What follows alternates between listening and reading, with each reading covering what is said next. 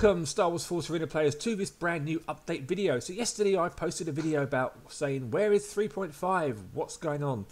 I wanted to say 3.2 but I was really hoping 3.5 would have been the thing we got with some major improvements to the game.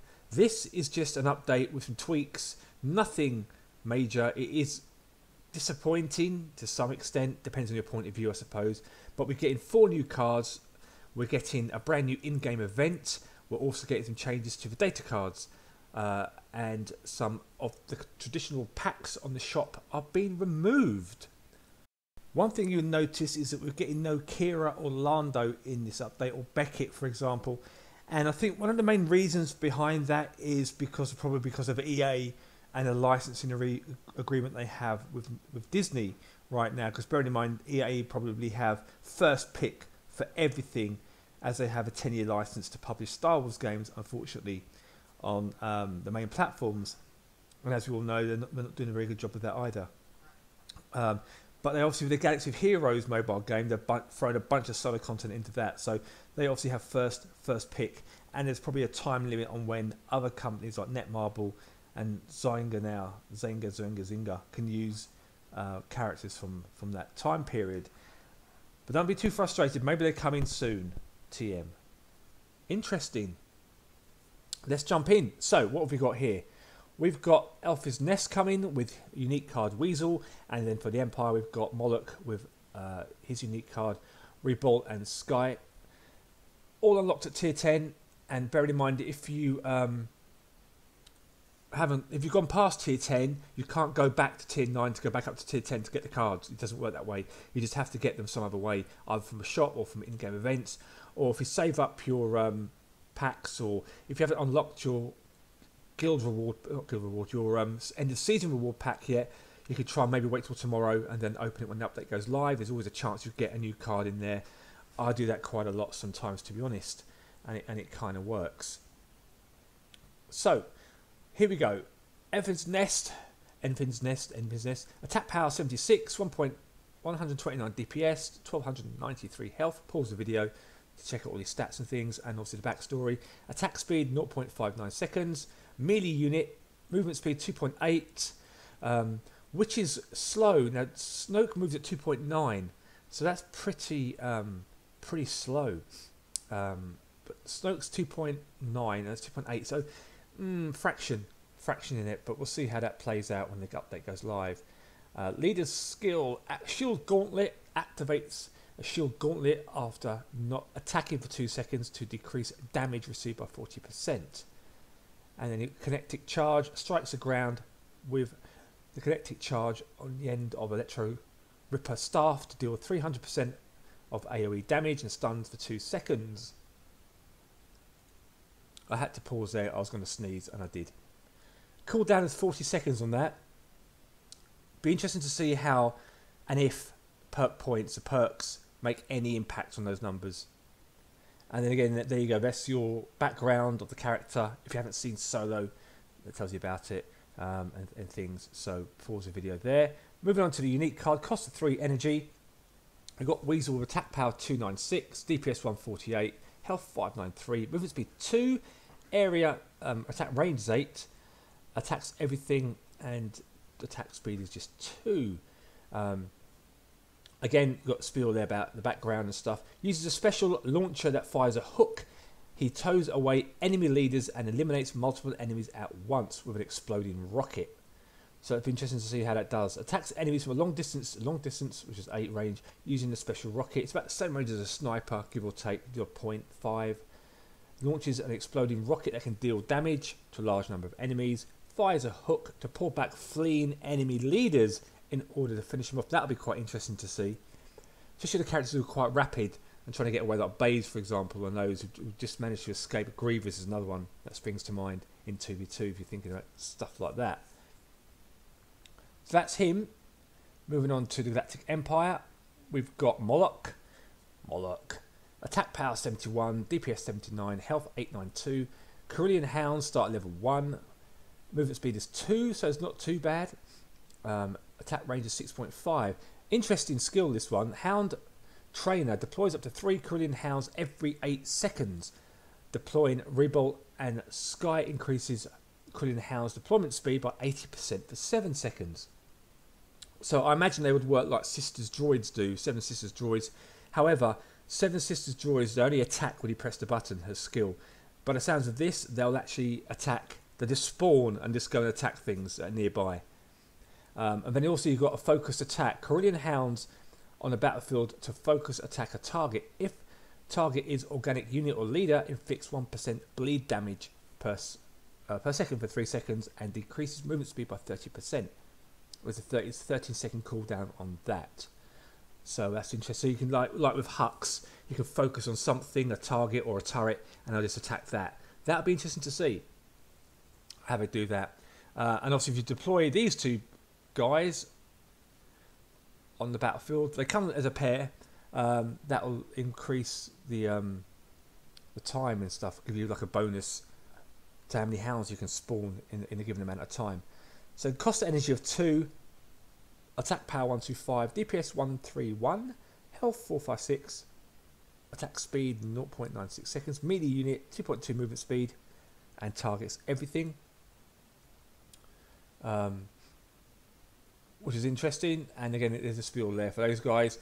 Attacks the nearest enemy with a club, allows Moloch to summon Corellian Hounds more often, unlocked at tier 10 as well. And that tells you about these guys here. So interesting. Now this is where the game goes into some big changes, and it's all around data cards. Personally, I don't give a monkey's backside about data cards. I think they are just an awful addition to the game and weren't needed, but they're here. So improvements have been made so that using error set bonuses are easier and the cost of unequipping data cards has been reduced. I never really unequip them, I just replace it with another one. That's what I do. When you unequip a data card, credits will be used instead of crystals. Before the update, you used to have to use 100 crystals. Now it'll be 2,500 credits, which is why I never did it. And no doubt many of you didn't either. Change data card unlock conditions. The required quantity and level of legendary unique cards have now been lowered to make it easier for squad leaders to unlock data card slots.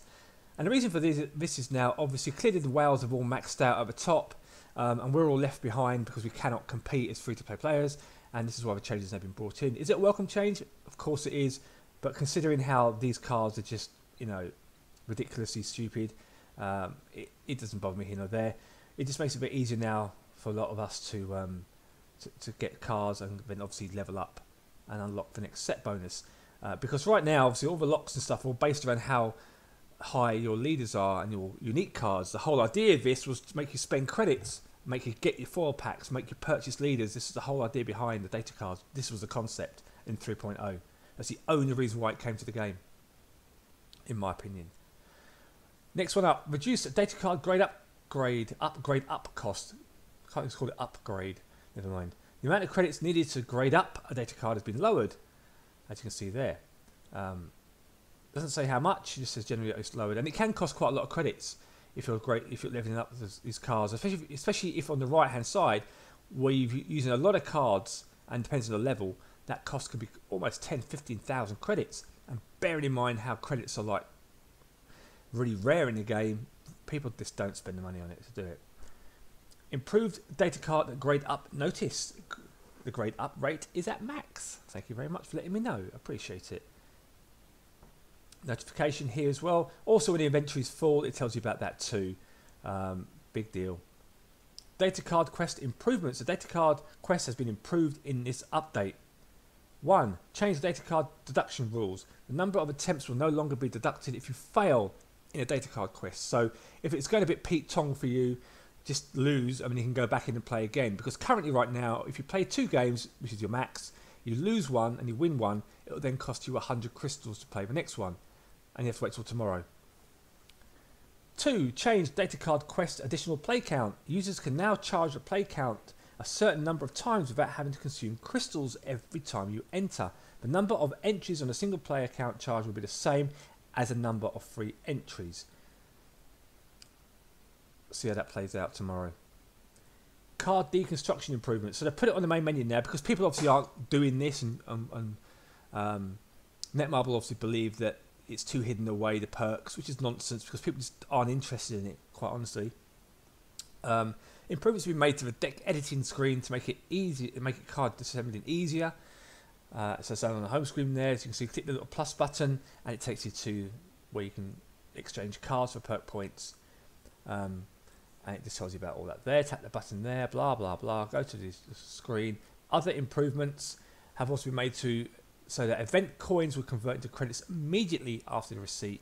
Once the coin event has ended, the amount of event coins received will be reflected in your credits rather than having to wait for it to be posted. Assault on the Death Star. So casting my back a little while ago, we had Poe Dameron's attack on the Death Star on Starkiller base. This is now using the Millennium Falcon to attack the Death Star 2. Same event, lots of things in there, so it's worth doing because there's lots of freebies in there, and it resets every 24 hours. And you get movement speeds. You go in the outer circle, then you have to go where it says start. You need to land on that again. Then you go into the middle ring, and you go around again. You need to click on attack run, and then you attack the Death Star, and hopefully get a jackpot. Whatever that be, it doesn't say. It could be crystals, it could be, that be crystals, it could probably be credits, or maybe even a wild card, who knows. And obviously in the week, if you have an attack count, if you manage to do 1 3 you get perk points, 3 runs you get a wild card unique, 5 times you get one of those wild cards, and then if you manage to do 7, you get a useless perk token for level 3. That is so generous. It's interesting how the level 3 perk token is more valuable than a wild card. Figure that one out. And then this is what's interesting at the end now. End of sale for some packages.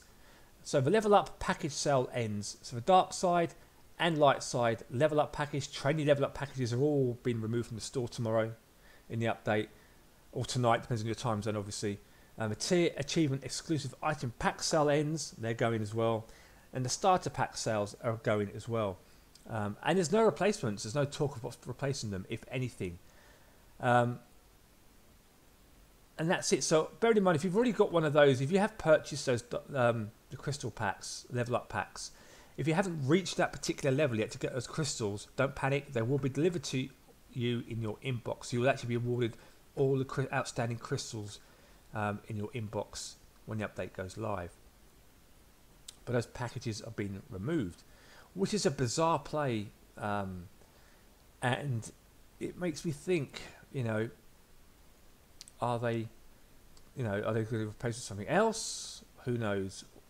Because they weren't good value for money, let's face it. And when you dinged up a level at low level, it was the first thing that you saw: buy our pack, buy our pack.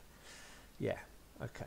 But there you go, that is our update. That is it. There's nothing else being done to matchmaking, nothing being done to 2v2, no balancing leaders. The bugs are still there. We've got for Darth Maul running around and some other bugs in the game. That is it. Let me know what you think in the comments below, and I will see you in the next Star Wars Force Arena video. May the Force be with you.